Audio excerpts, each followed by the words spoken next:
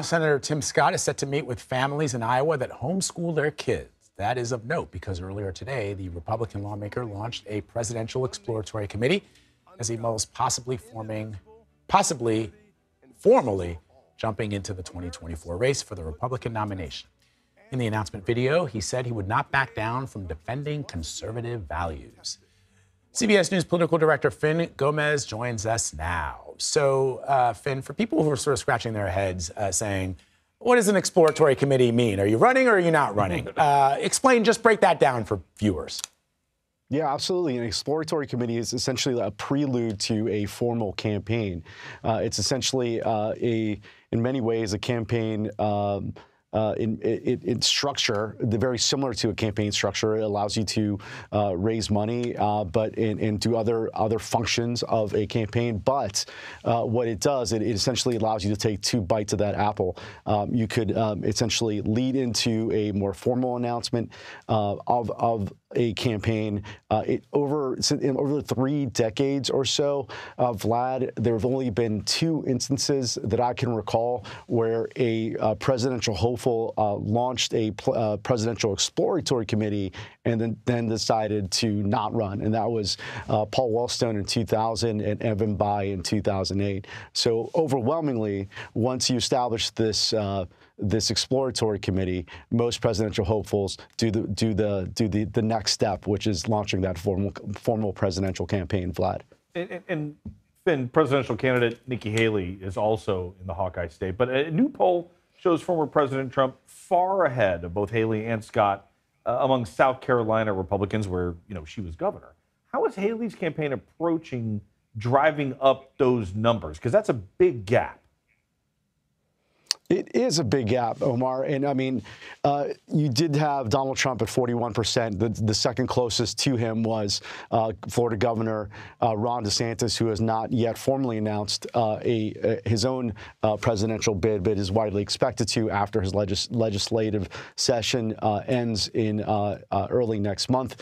Yeah, right now you can see that the presence of the former presidency still has that very strong early front runner status, if you will, Omar. However, speaking to other rivals campaigns and their strategists and advisors, they believe that there is space, especially if you talk to people close to Tim Scott, they believe that there is a space that he can provide where it's more of this optimistic, positive message, being conservative but not angry about it, as someone described it to me. If you compare that and contrast that to Donald Trump's sort of overall thematic how he portrays his campaign, how he portrays himself, and even his squabbling with a potential rival, Ron DeSantis, they say that there is this space, alternative space, where it's not that, where it's a contrast to that, where it's positive and it's not negative. And I think that there's some belief that he could make a competitive option for Republican voters as we head further into this presidential cycle. But you're right, there's a lot of ground that he has to make up to get to that point. So let me ask you about this, Finn. In the wake of the mass shooting in Louisville, which GOP candidates, what have they been saying or not saying about tackling gun violence? I will note that over the last couple of days, we've seen people calling out, for example, Senator Ted Cruz, who days before the massacre in Louisville, Kentucky, suggested that banks were safer than places like schools because they had armed guards there protecting the money and perhaps protecting patrons, of course.